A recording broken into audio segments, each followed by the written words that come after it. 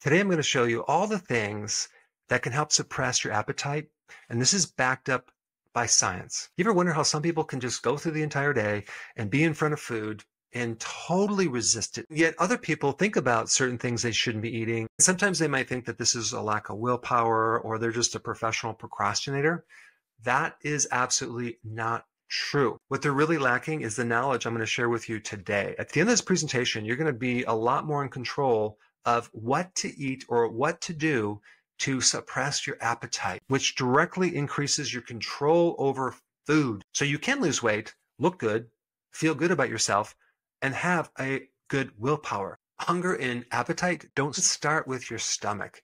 Sometimes it starts with your microbes, your gut bacteria that manipulate your brain. There's some wild and bizarre information how gut microbes can actually cause you to eat the wrong thing. Today, I'm going to help you defeat these temptations: sugar, refined carbs, foods with MSG, monosodium glutamate, alcohol, ultra-processed foods, aka junk foods. Let's go through these foods starting with coffee. Coffee stimulates something that actually helps you feel like you're full.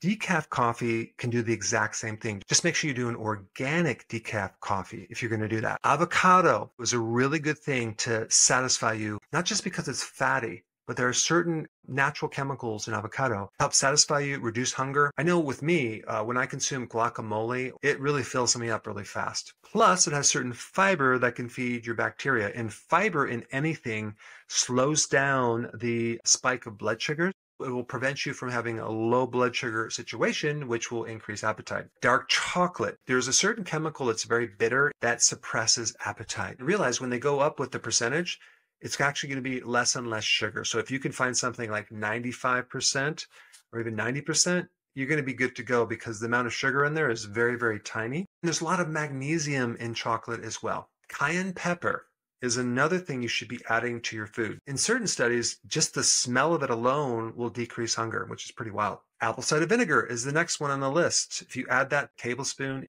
in a glass of water, it's going to help stabilize your blood sugar. Even if you actually raise your blood sugar, apple cider vinegar will help stabilize them so your blood sugar will not come down too low. One of the reasons why this works is your body can actually use the acid in apple cider vinegar as fuel. There's a certain chemical in green tea, EGCG, super effective of suppressing appetite. Bone broth is the next thing on the list. Drinking bone broth actually creates a very similar effect to being satisfied after eating something more savory like meat. Has a lot of nutrients. You should try that sometime and you'll see. Next one is just a protein-rich meal like eggs or even red meat. Because out of all the things you can eat, like carbs, fats, especially if you have a high quality protein like eggs or red meat, because not only are there high quality amino acids, but you have a lot of other nutrition in the meat that can satisfy your brain and give your body what it really needs when it's hungry. The next one on the list is adding ginger to your foods. It has the ability to stimulate digestive juices, which allow you to extract more nutrients from the food that you eat. Next one is dark leafy green vegetables or lettuce. And then the olive oil is a fat that's very satisfying, but it will also help extract some of the fat-soluble nutrients from those greens, which are certain nutrients that go beyond just vitamins and minerals. Next one on the list is MCT oil. You can get these from coconuts, but MCT oil is a certain type of fat that does not involve all the different chemical reactions like other types of fats, easily to digest, and a lot of it turns into ketones, which will give you more energy than carbs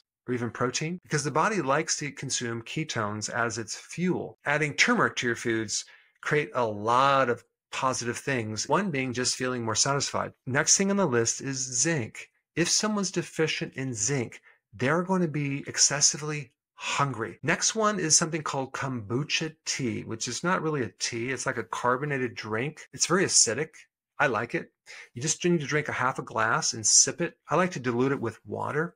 But it's very, very satisfying because it's filled with something called lactic acid that helps feed your gut, which will then send signals up to your brain that you're full. Grapefruit also has a certain chemical that can be very satisfying. Also, there's another chemical that's bitter in arugula that supports the liver that seems to be more satisfying than having regular like salad like romaine lettuce or something like that. Also realize when you consume vegetables with fiber or berries with fiber. That fiber can buffer the blood sugar. Anytime you have a meal with fiber, you're going to be more satisfied. The next thing on the list is full fat protein. You don't want to do lean protein. The leaner the protein, as in like whey protein powder, the more insulin that's going to be raised. So there's something called the insulin index. And at the top of the list, you have the highest thing that stimulates insulin as far as not being a carbohydrate, and that is whey protein. As you come down and have more fat with the protein, like a whole egg or more fattier meat or fattier fish, you have a lower insulin spike. You're not going to have the dip in blood sugar because insulin pushes your blood sugar down. We want to keep your blood sugar level. Eating more fat with the protein can help buffer that response. Eating more fiber also helps buffer the glycemic index as well. Another thing that can really help your appetite is exercise. Now, here's the thing.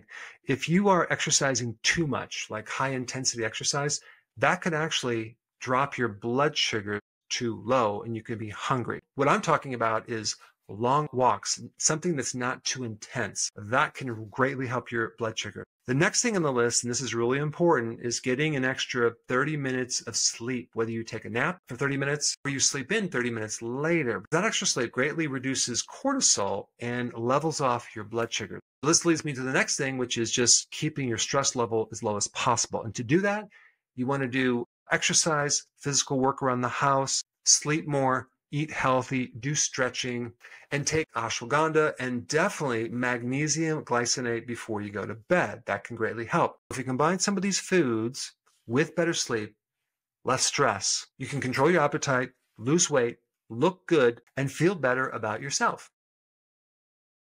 Hey, before you leave, I just wanted to give you a little quick history on some of the books that I wrote. This was one of the first books. It's called Dr. Berg Body Shapes. It was my attempt at writing about body types. What was very interesting about this book is I actually did all the images myself.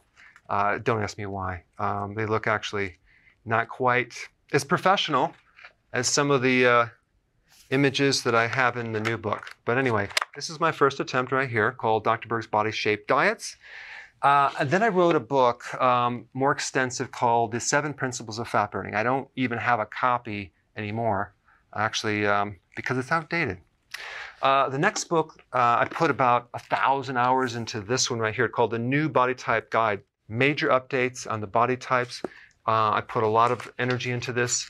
It has professional images, graphics, all sorts of things. Now, the problem with this book is it doesn't really describe what this is really about. Body types are only a small portion of what's in this book. And that's why I changed the name to the Healthy Keto Plan, okay? If you happen to have this book, you don't really need this book because there's only very, very minor updates. But if you don't have this, you need to get this one right here. This book goes into every single detail that you would ever want to know about. It goes into the 7 principles of fat burning. It goes into hormones, the body types, the basic keto plan. It goes into intermittent fasting. I talk about the 10 fat-burning triggers and blockers and fat-burning strategies with a lot of details in every single chapter. I go into body issues that interfere with losing weight. There's very few people that just have a weight problem. They have a lot of body issues, whether it's sleeping problems, stress problems, inflammation, menopause. I cover that extensively in this book. Then I talk about how to get rid of stress, and I show you a technique. Then I get into exercising. And then I have a lot of really good recipes in this book as well. So this is a good reference guide.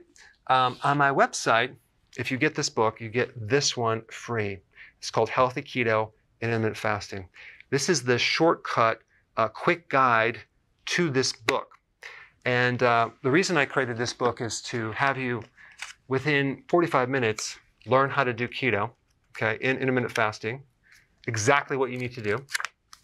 Then you can fill in the blanks with this book right here. So right now I'm doing a special. If you get this book, you get this one totally free, or you can go to Amazon and get these individually. So I just want to clarify the difference between this book and this updated one right here. If you don't have this, you need to get this right here. That way you can get the exact correct information to do it healthily.